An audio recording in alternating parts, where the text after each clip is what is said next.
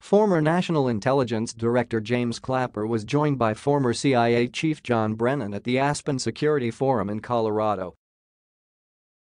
The forum is an annual gathering of leading present and former intelligence officials in which relevant security issues are discussed and debated. James Clapper, the first Director of Defense Intelligence within the Office of the Director of National Intelligence, ODNI, told attendees on Friday that he often wonders whether President Trump's ultimate goal is to make Russia great again.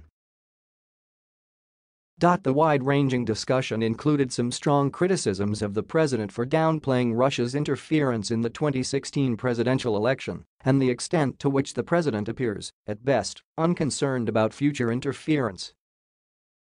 CNN's Wolf Blitzer asked Mr. Clapper if he thought the president was taking Russia's interference seriously enough, to which Clapper responded with a play on the Trump administration's slogan, "Make America Great Again." It was then that Clapper said, "Sometimes I think he's about making Russia great again." John Brennan, who served as CIA director from 2013-2017, joined Clapper in criticizing the president casting doubt on the intelligence community's investigation into Russia meddling in the 2016 election, calling such comments disgraceful.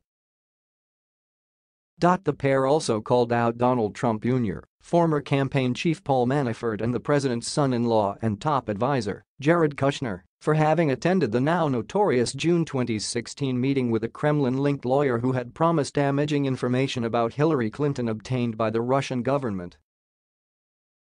Mr. Clapper said Jared Kushner should have his security clearance at least suspended pending further investigation, while Brennan called the decision to meet profoundly baffling.